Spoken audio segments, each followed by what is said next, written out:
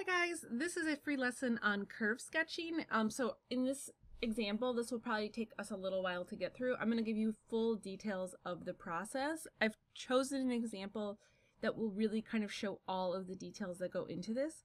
So this will be a little bit longer, but you should really understand the process when this is over. So before we get started, if you just want to do me a solid, maybe consider liking my video or subscribing to my channel, sharing it with your friends, or leaving me a comment. That just really helps me and supports putting free math on the internet. It's kind of my goal to have as much free math instruction as possible. All right, so before we get started, you should have several sheets of paper in front of you if you are really trying to learn this. This is a very paper-intensive process, so just a warning on that. And with this video, you're going to want to take notes and pause this video when you need to stop it to take the notes. The curve sketching process, it's just a lot of stuff that goes into it. So you're going to be best served by this video if you actually kind of engage and take notes, pause, make the video work for you. All right, so I've chosen this example, f of x equals x squared plus 2 over 2x. So I'm going to outline all of the steps for this. Just a FYI, if you watch like 10 other YouTube videos by other people probably have different ways of going through this. I'm just going to kind of show you the way that it makes the most sense to me. And then if you find other videos and they talk about something different, I mean, that's okay. There's more than one order to kind of do this in. Okay. So before you get started with this, the first thing that you want to do is determine the domain and any symmetry. So again, I would write this down if I were you, and maybe consider pausing the video and just looking at this and writing down what you think the domain and the symmetry are, and then I'll show you once you hit play. Okay, so the domain, it's all real numbers except for 0, right? So you just can't have a 0 in the denominator here. So if I plug in 0, that'll make the denominator equal 0. So I wrote it like this, or if you want to have that in interval notation, there it is for you right there. So there's the domain. And then for the symmetry, so to add that in, so for symmetry, what you've got to do is you've got to evaluate f of negative x and plug that into this. So if I plug just negative x in, what does this end up becoming?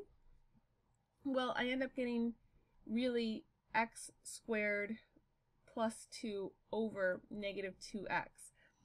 And so what that means then, if I wanted to actually write this out, so I get the negative version of this function. So what that means is then we have something that's odd, and that's because, I'll just write BC here, f of negative x equals negative f of x. So you really want to know these two things before you get started, because you're kind of ruling out things like maximum or minimum, and then also you're trying to determine a sketch of what the graph is going to look like. There is symmetry here, so this is going to kind of govern what our final product's going to look like. So this is very important to know. The next thing is to determine any asymptotes. So I've seen some books that just suggest you do this at the end. I personally just like to know what my asymptotes are at the beginning, because then I won't accidentally call them a max or a min. So this just kind of, again, helps me kind of govern all the decisions that I've got to make about this. So in looking at this, the asymptote that we're going to have is, so we're obviously going to have one at 0, so at x equals 0. So there is an asymptote at x equals 0. And then the other one that's very important is now you've got to take this is a rational expression, so you need to take the limit of this as x approaches infinity. So the limit as x approaches infinity of f of x. So if you look at this, so the highest exponent is x squared, and that's on top. So what that's telling you is that the top is going to grow a lot faster than the bottom. So the limit of this as x goes to infinity is actually just going to equal infinity. So we don't have like a nice horizontal asymptote in this case. But because this is a rational expression, we are going to have definitely an oblique asymptote. So we need to find the oblique asymptote. Now, I think what I'm going to do is make a second video on how to do this. I'm going to give you a quick overview of this, but I will include a link in the comments. If you just have no idea what I'm doing in this next part, I've got your back. I'll have a link in the comments of just another video you can watch, and we'll do it that way. So to do this, what I really need to do is just, I'll do some long division on this polynomial. So I'm going to divide the denominator into the top.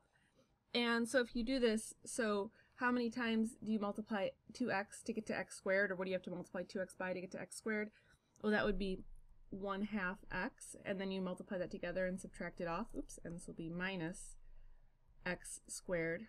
And so then you would bring, so this is 0, you bring down the 2. 2x won't go into 2, so this would be a remainder. And you discard this, actually, you don't care about this, so this we don't care about for our purposes. This here, this part here, is actually going to be my oblique asymptote. So I'll write that as OA. So in summarizing that then, I'll just write here, so my oblique asymptote is y equals 1/2 x. So this will be very helpful later on, and just getting this work done before we do anything else is going to be a really good idea. So we've got a good start here. The next thing that we want to do is find the first and second derivatives of our functions. This will just kind of make our lives easier. And this is going to take us a little bit of work. So I want you to go ahead and find, let's start with just the first derivative. And it's very important that you simplify it as much as possible. So pause the video, go ahead and find the first derivative, hit play when you're ready to see the answer.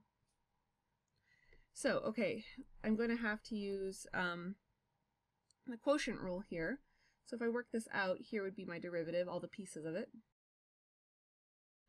And from here, now what I need to do is just kind of slog through the algebra to figure out what the most simplified form of this is. So I'll write down all the steps for you.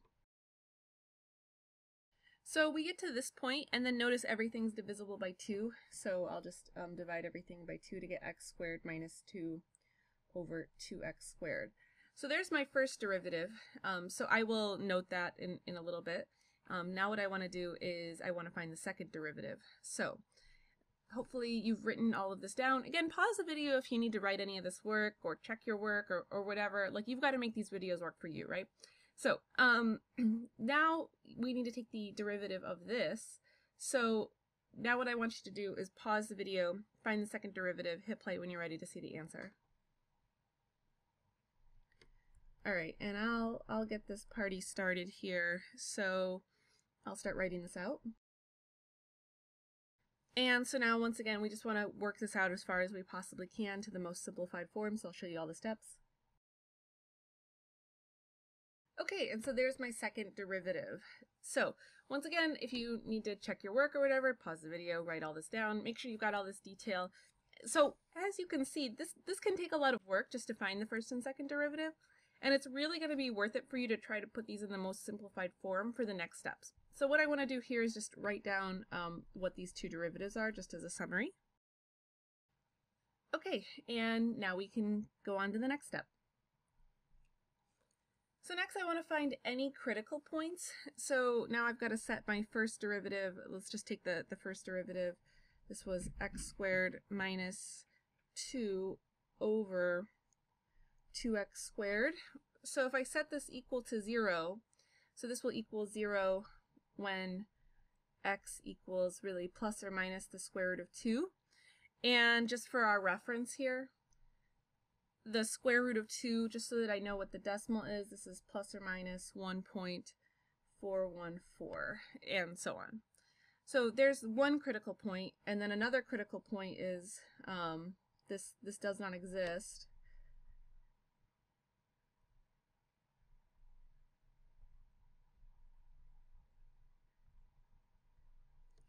So we know this does not exist at x equals 0, but the thing I just want to note here, so this cannot be a maximum, right? So that's why we do all that work in the beginning. We already know that this is an asymptote, so maybe I just want to note that. So it's up to you whether or not you want to actually note this. Sometimes what I notice is people plow through this process and they just say, oh, and then they try to make a conclusion whether or not this is a max or min. You have to really kind of keep all of these details straight. It's a lot. So constantly reminding yourself, like, this can't be a max or min is very important. So now that I've found all my critical points, now what I want to do is I want to determine any intervals of increasing or decreasing or max or min. So let's go to the next step. So here I'm really going to be using the first derivative test. So I'm going to make a table of my increasing and decreasing at any max or min. So I'm assuming you already understand how the first derivative test works. If you don't, I have a lot of videos on this process, and I would highly recommend that you've mastered this before you start this. So I'll drop some links to that in the description. Okay, so what I want you to do here is pause the video and create the table for this and make all your conclusions and any max and min and all that stuff, and then just hit play when you want to see the answer. Okay, so first let me just get the table down. And now what I need to do is just determine the sign of each, or the sign of f prime in each interval. So I'm going to omit all the work for that, but I'll just show you what the actual signs would be. So this will be positive, this will be negative, this will be negative, and this will be positive.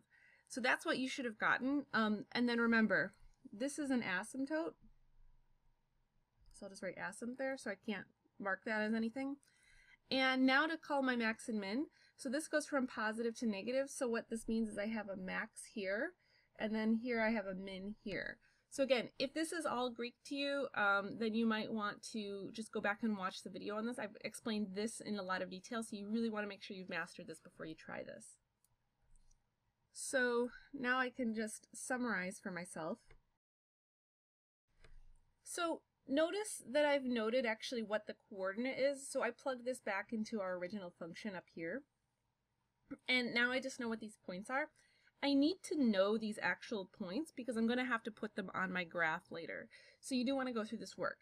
Okay, so that covers this step. So now let's keep going. So now I want to determine concavity and inflection points. So this has to do with the second derivative, and I abbreviated this part here. This means inflection point. Okay, so I need to set the second derivative equal to 0 or determine where it does not exist.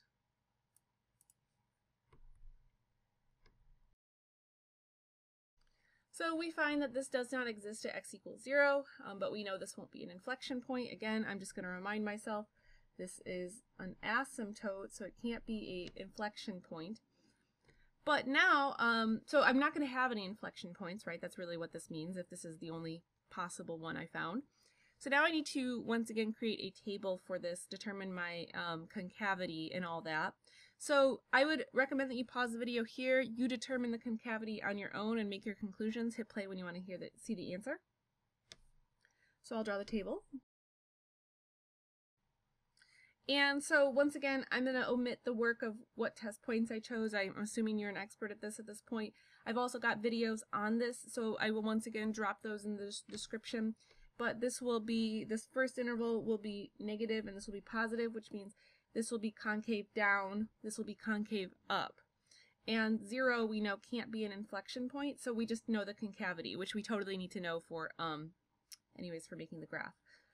Okay, great. So guess what? Now we finally have enough information to draw the graph. So now I can actually sketch the curve with any relevant points. So for this, I'm actually going to give myself some more space here, so let me get a blank canvas. Now, if you have graph paper, that's great. A lot of times when I was in calculus, I just drew these by hand. So I will just kind of show you how to do this if you don't have graph paper. So first you're going to want to set up your axes. Okay, so now this is where you take all the paper that you have so far and now you start kind of putting everything together. So the two relevant points that we found were the maximums and minimums. So I first want to mark those.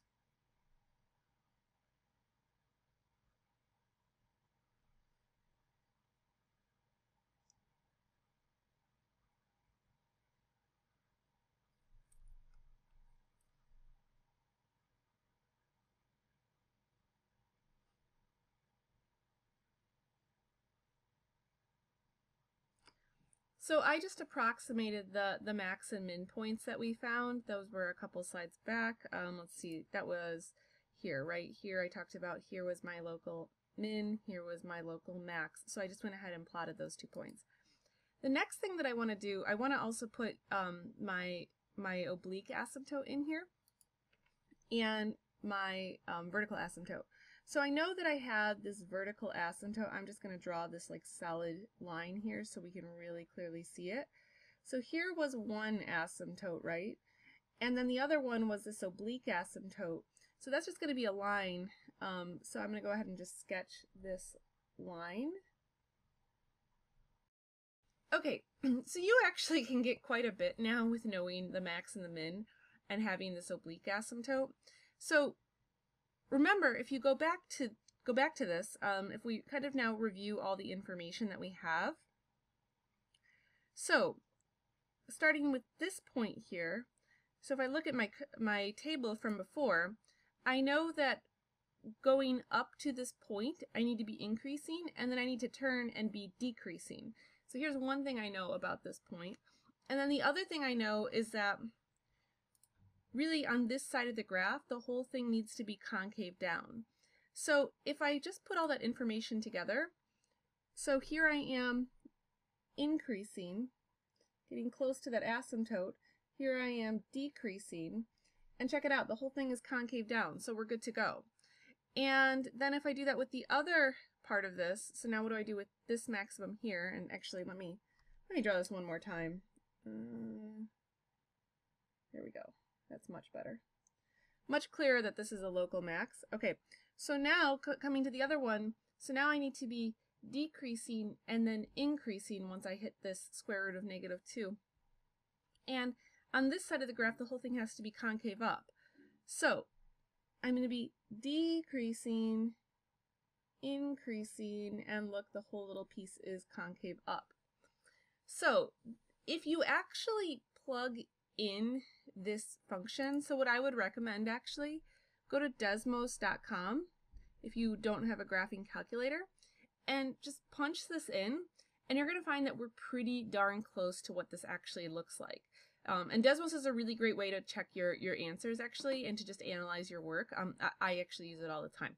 So this is kind of the idea behind these curves. So I have many more examples of this. This is just one, and I chose kind of an intentionally complicated example.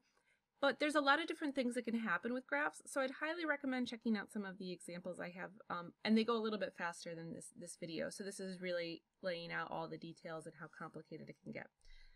Okay, so I'll see you guys in the next video, hopefully. Thanks for watching, and again, consider giving this video a like if it was helpful to you. I'll see you next time.